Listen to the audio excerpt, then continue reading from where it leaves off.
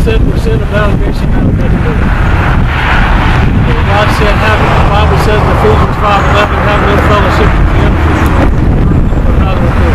This place is a whorehouse and they'll call this Spearmint Rhino Gentleman's Club. It's another name for strippers and widows. So we're going to preach right out in front of them tonight. We've got a big banner, and we intend to stir up all the demons in hell and trust the Holy Ghost to drop the fire of God down on these people. In Jesus' name. Amen.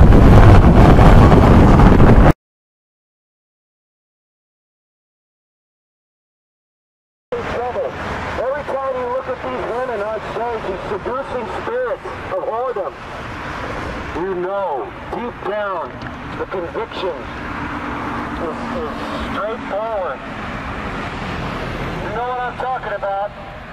Smoke another cigarette, another coffin nail, all suppress the truth and all unrighteousness.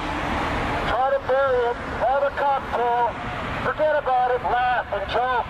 Do what you gotta do, but your conscience troubles you. Come to Jesus before it's too late. Throw the cigarette away. It's just a coffin nail. It's gonna send you to hell. There's no smoking section in heaven, sir. I know. They'll be smoking, but they won't be smoking cigarettes. Smoking flesh.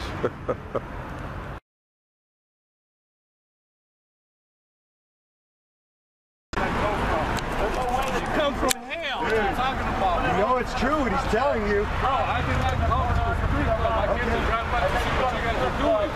Oh, you come by because you had a hard on. You come by because of your lust.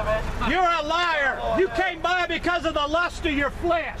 You know it's a sin. Even God's heart, God told you in your heart, you had no business driving in this driveway. You're crazy, bro. Oh no, I'm full of the Holy Ghost and not afraid of the devil. God, I bet you put that on video.